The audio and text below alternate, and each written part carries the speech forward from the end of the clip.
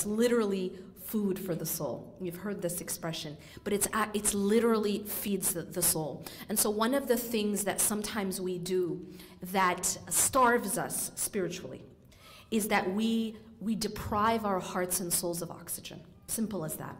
It's like depriving the heart of its oxygen, of the spiritual oxygen that it needs to just be okay and stay alive. This is just to stay alive.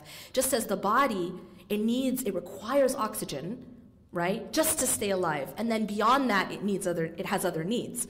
But the most essential need of the body is oxygen. And it's the same thing with the heart. And what are some of the ways we do that? We do that, number one, the most extreme way in which we deprive our hearts and souls of spiritual oxygen is when we're not praying.